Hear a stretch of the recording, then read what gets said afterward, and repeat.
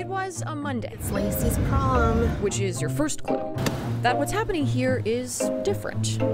Dayton Wheeler looks a little nervous as he goes to pick up his date for the evening, a Broswell High School junior, his daughter, Lacey. Then they're off for pictures with friends. Well, just one friend, Elena, a safe distance away. I'm happy right now because I haven't seen her in like a month. It's so long. Saturday night may have been canceled, but you can't let a good dress go to waste. And the photo shoot had everything you'd expect, like silly poses. 6 feet? Okay. What should we do? Just This is like a church's dream prom. You have to have room, to keep the Bible between you and your date. Even some dad jokes from your mom.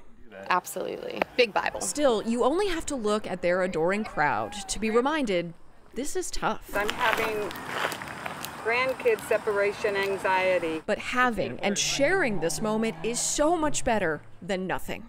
Even younger brother Drew can see that. I mean, they made the best out of what they could do during quarantine. Looking back at the photos, you've got to hand it to the planning committee, who still made prom special, down to the last dance.